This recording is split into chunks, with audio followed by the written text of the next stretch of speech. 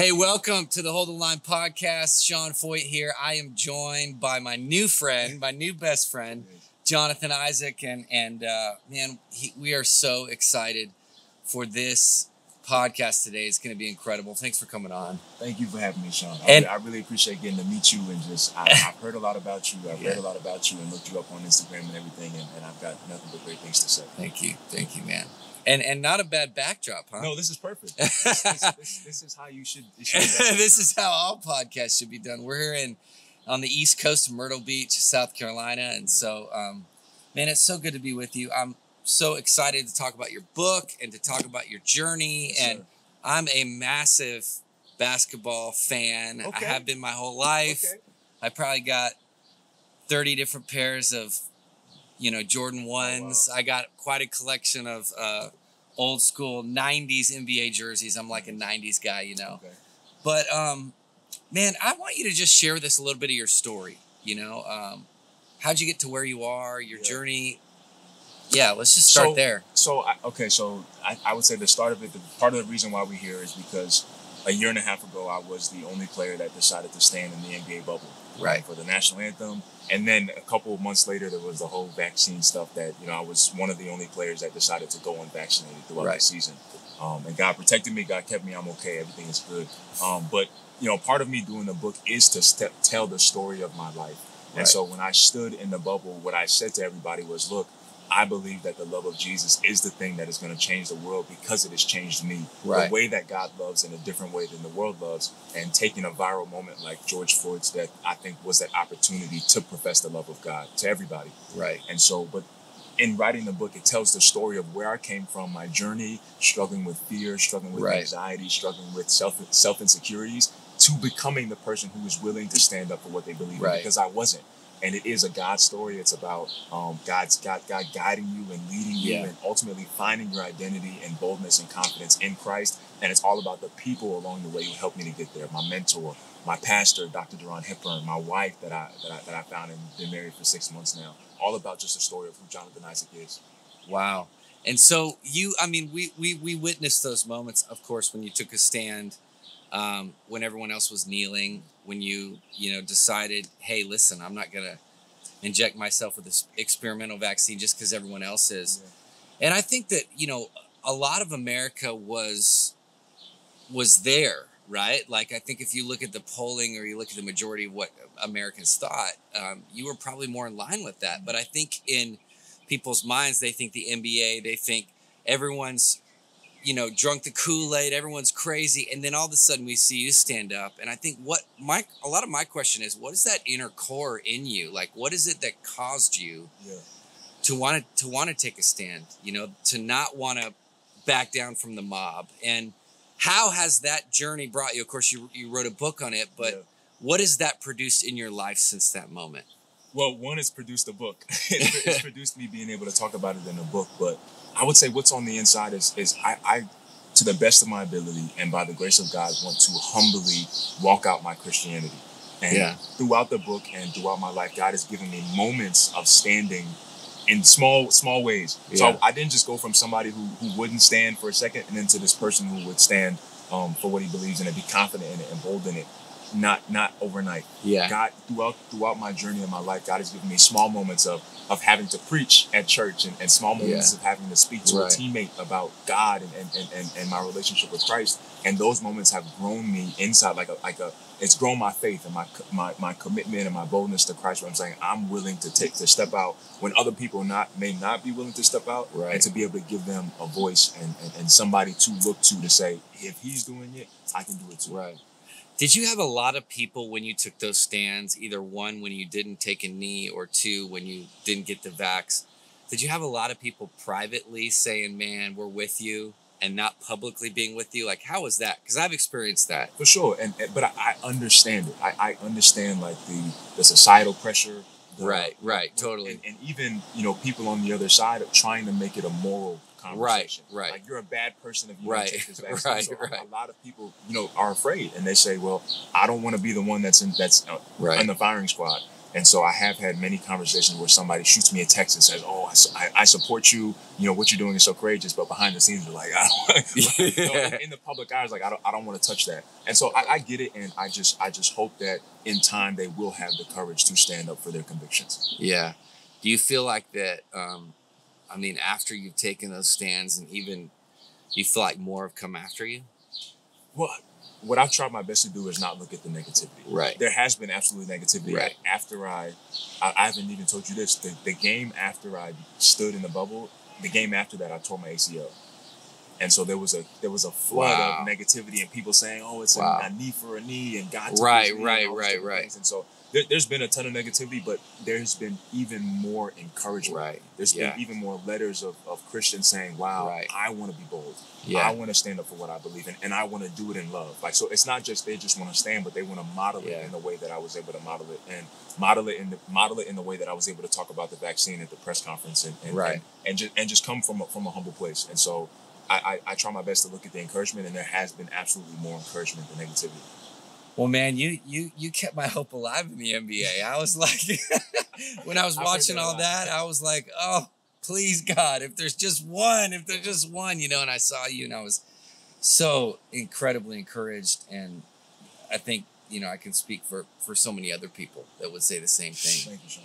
So you think about the, you know, that whole verse about like we're in the world, we're not of the world. You know, like we're somehow we have this call, and that's kind of like where Hold the Line, like our whole thing came from. We had this call to be people that are involved in these areas of society. Yes.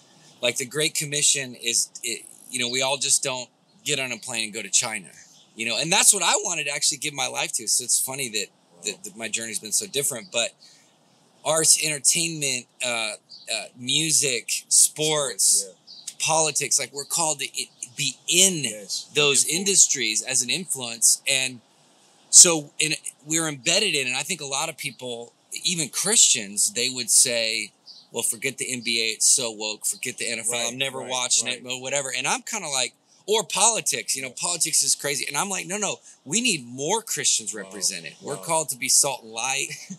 That's why when you told me that you had ran at one point in time, I'm like, you're somebody that's needed.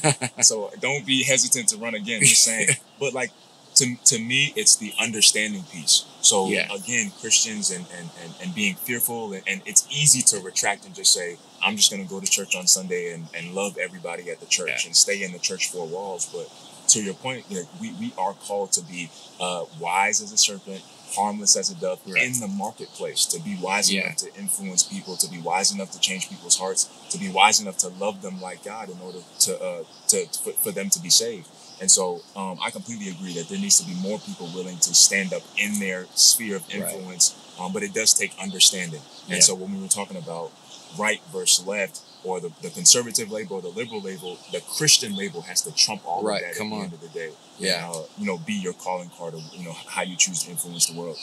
Yeah, I mean, I always tell people, and I just tweeted this out recently, like I'm a Christian, then I'm a conservative, then would lean more Republican, you know, like, but it's that order, you know, it's Christians first, then I'm a conservative. Because, I mean, there's a lot of policies and different things that even don't line up with the conservative point of view. You know, that's just what I believe.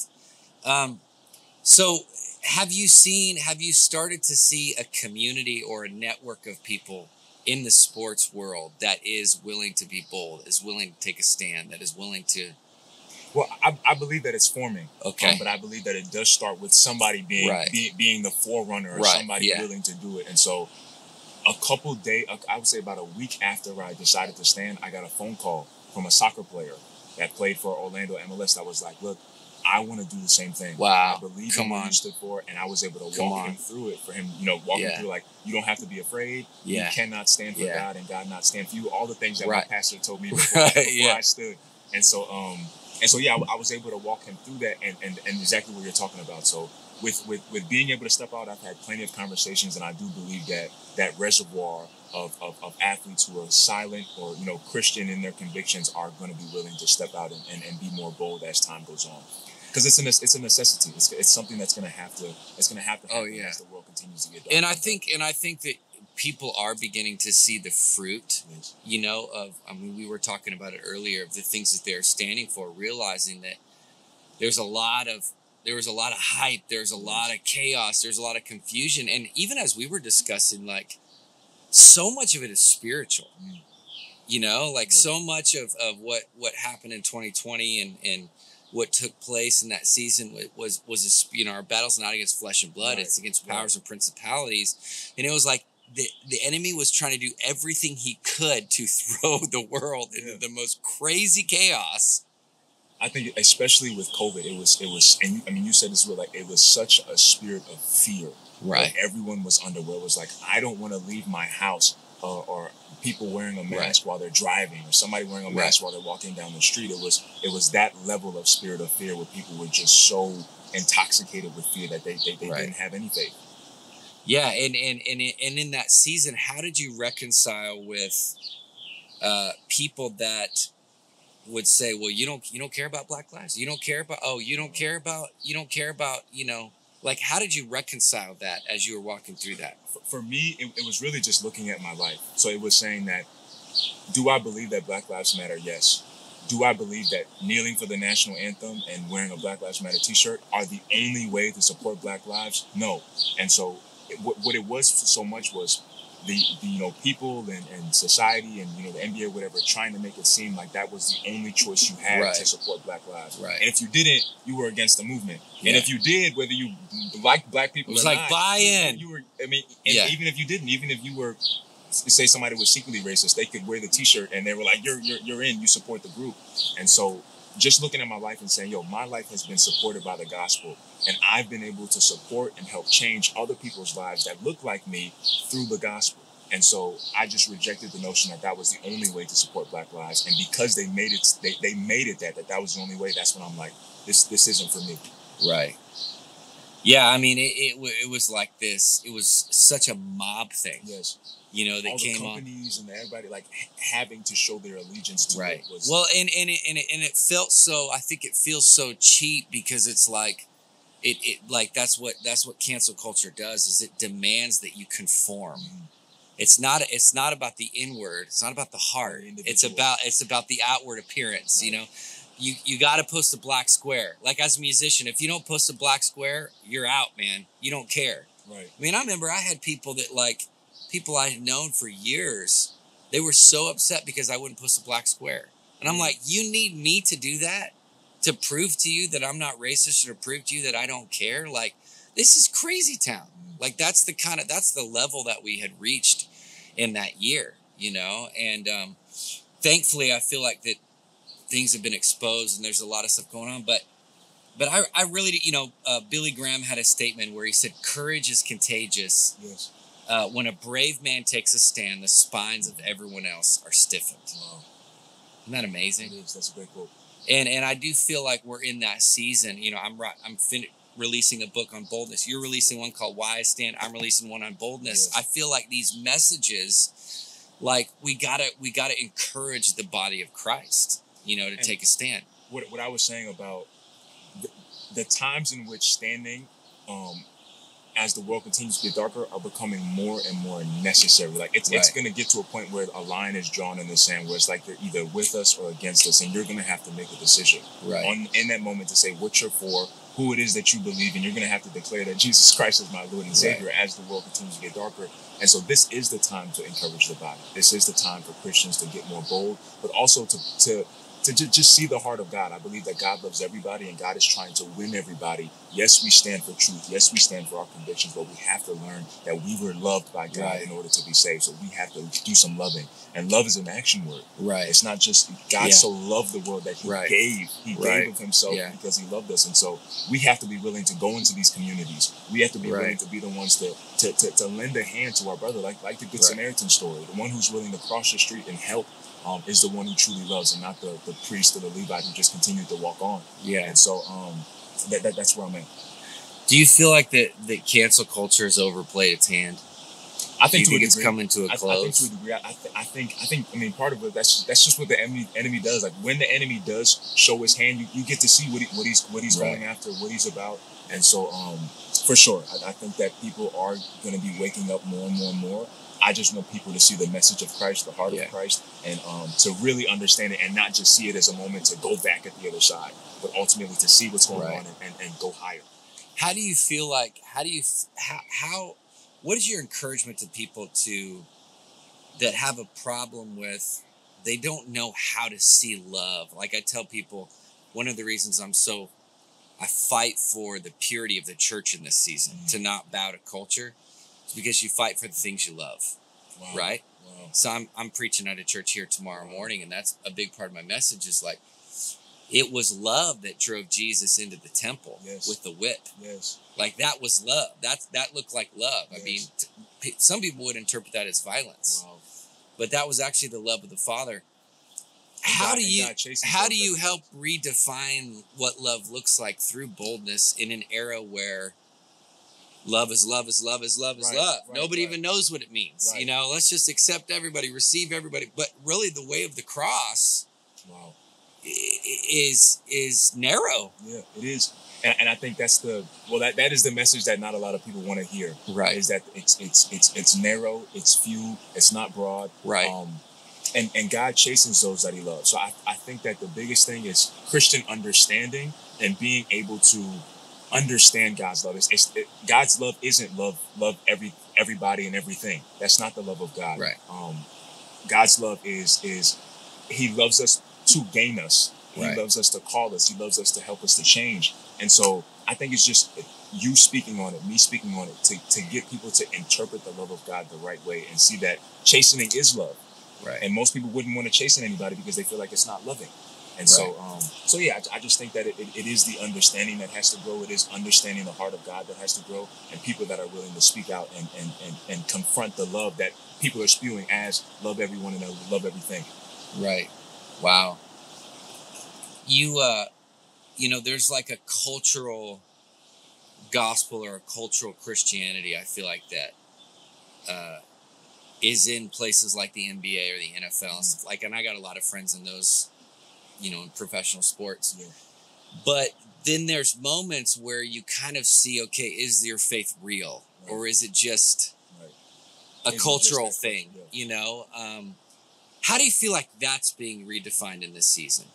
Well, I think, again, like it's all because you were telling me, like, you know, you grew up in New York, you kind of went to church. It was kind of your thing. It was kind of a cultural thing. Yeah.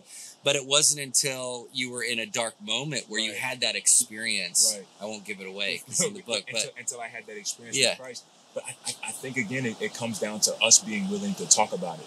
And so as long as Christians are silent to that cultural Christianity that is outward and not inward, as long as we're silent and we don't confront it, we don't combat it, it will continue to go on forever. But I think God knows that as well. And so God knew where I was in terms of the cultural Christianity. Yeah, I'm a Christian because I pray a little bit. Yeah, I'm a Christian because I went to church from time to time. And it wasn't until I was in that dark place where most people get to where they understand, well, I really need God.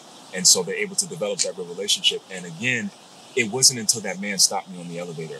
So I think as Christians, we're called to infiltrate people's lives in a loving way to win them. And so that man stopped me on the elevator and said, I can tell you how to be great. And I said, how? He said, you have to know Jesus. And that was the start of my life completely turning upside down. But if he didn't do that, I wouldn't be here. I'd still be in the same position that I was. Wow. And so God uses people.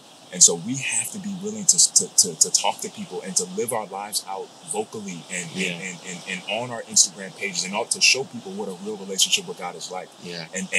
And not just damn the people who have this cultural Christianity and you don't know Christ and you're this and you're that and bash them. It's like, no, let me invite you into what a real relationship with Christ looks like. It's not cheap. It's real and it's eternal and it's real love and it's real peace and it's real joy. And let me show you what that looks like. And it's real grace and it's real mercy. Right. And so the people who are living that cultural Christianity, in essence, they're missing out on what it really is to walk with God. And so just the goal is to win them. The goal is to win them, but you have to be vocal to win somebody. Yeah. Wow. What do you feel like? I guess when it comes to like your injury that season, what it's been like for you. You mentioned that, you know, the day after was it the game after you took a stand, you got injured. And how has that process been for you? Not playing, but Yet, even the Lord sometimes brings us through these seasons.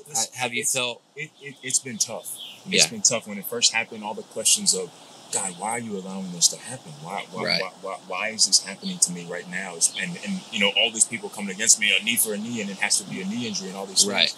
But I truly do have the right people in my life, my pastor, my wife now, my family, who are able to encourage me in the moment. And I found purpose in it. I found that God doesn't do anything by chance. And so there would be no book if there was no injury. I'd be playing, and the moment would have gone, but there wouldn't have been something that people can tangibly hold and say, this is the life of Jonathan Isaac. And I see his perspective on Black Lives Matter issues and vaccine issues and why he did what he did. It would have just been a fleeting moment.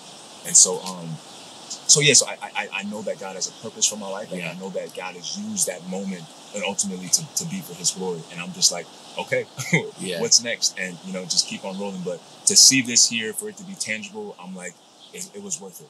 Yeah. Wow. And, you know, realizing that, and I think most people maybe don't even come into professional sports like you, understanding the bigger picture, that this is such a tiny part of your life. It's like such a blip, you know, and they find their identity, they find everything in it. How have you in your mind already planned past, say one day, whenever your career's done, your multi-million-dollar contracts are done, and that part of your life has been played out, like, where do you see yourself?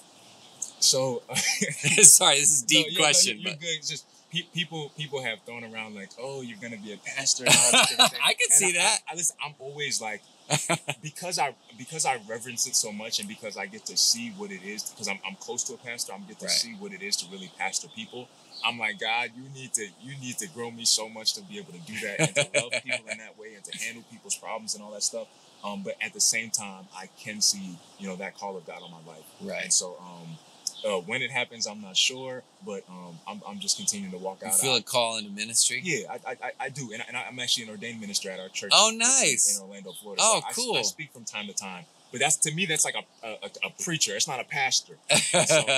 And so I do, and I just, you know, I want to walk through it, like, you know, again, like, humbly and do it and get to it the right way. I'm not ready at all. Right. And so, so yeah, I think that's a part of what's next for me. But right now, it's just like, I want to be an advocate for people who struggle with anxiety, who struggle with fear, who struggle with all these different things, to let them know that finding your identity in Christ is the answer. Right. Not your job like I did. I found I found my identity in basketball, and it left me in the same position that it found me. With a facade of peace, with a facade of fame and money, but behind the scenes, you know, breaking, deteriorating. And so that's in the book as well. But just I want people to see what a transformational relationship with Jesus Christ is like, and that's what my life is at the end of the day, and yours as well, and everybody who has truly come to know Christ. And so I want to be a beacon of hope. I want to be a beacon of love and light for people, and just continue to make connections like this and take over this world for Jesus. The Bible says that the kingdom of heaven suffereth violence, but the violent take it by force. So I want to be a part of winning the culture of transforming people's lives in a way that honors God, but is also real, and is also in the trenches and loving people and changing lives. And at our church in Orlando, we do a lot of, you know, ministry and on the street and homeless people and putting them in homes and getting them jobs and all these different things. And it really is the heart of our pastor there, you know, at Jump. And I'm excited for the position that I'm in, and I just want to keep running with it. When you were just sharing that, man, I had this picture. I think it was about 10 years ago. I was on a plane, and I was boarding the plane, and I'd look behind me, and I was like, what? And it was David Robinson, the Admiral. Wow, yeah. And so we got on the plane, and crazy story, our seats ended up being next to each other, right? That's so dumb. And he's 7'1", so he's like, I'm like putting my seat flat because it was from Europe. We're flying back from Europe, and he's got his legs bent. And we sat there probably for 6 hours, and he just preached at me, man. Wow. He preached. He told me his whole testimony. Wow. He told me when he got in the league, he didn't know God. He didn't care. He was just partying, he was doing whatever, and he had a come to Jesus moment. Guy preached to him, like you're saying. Come on. Got saved. His son, like, anyway, long story short, all he was talking about was ministry, and I just had a picture of you, and I just feel like you're a new wave of that generation. Like, you're the next generation of basketball playing, preaching, machines, you know, that are going to win souls for Jesus. And so I'm just honored to know you, man. And I really had that picture. I had never thought about that for probably 10 years. And in the moment where you were talking about ministry, I could see that, like, maybe even this is a confirmation to you, you know, that God is making a way for you to do that. Because that, listen, I received it. That flight home with him really impacted me. I mean, we still stay in touch, but he got radically saved in the league. I think his first or second year. So anyway, well, thank you so much. Everybody needs to get this. It comes out when? It comes out on May 17th. Comes out on May 17th. It's the same day you're doing your, Supreme Court. Yeah, thing, so. We're going to be at the Supreme Court, but y'all need to get this. And Jonathan and I, you pre-order it on Amazon. You can get it probably at Barnes & Noble or wherever else too. Yes. And man, we just really are grateful for you. Thank you. I'm stoked to read this. My book will come out 2 months later. Awesome. Kind of same theme a little bit, you know. I saw your cover and everything. I love it. Again, like this is the time. And I think that it's not a coincidence that they're coming out around the same time. Come on. And I'm excited to make this connection and obviously get to know you more and see more of what you're doing. And I even appreciate you willing to to plug the book and talk about it. It means a lot. Oh man, I'm so honored. I'm so honored. Any last words to people, encouragement? Yeah, just be encouraged. Right now is the time to stand up, to continue to fight back against what the enemy is doing, and just do it in love. Do it with the consciousness that God wants us to love, and Jesus came to love, and He loved the woman at the well, and He loved the people that were different than us and on the other side than us. And so that's my message, and I just want to keep running with it. I appreciate everyone who gets the book. I thank you so much. Like you said, Amazon. It's going to come out on the 17th, Barnes & Noble, all these different stores, but I'm just grateful. And so thank you so much. Well, bless you, man. Thanks for being on.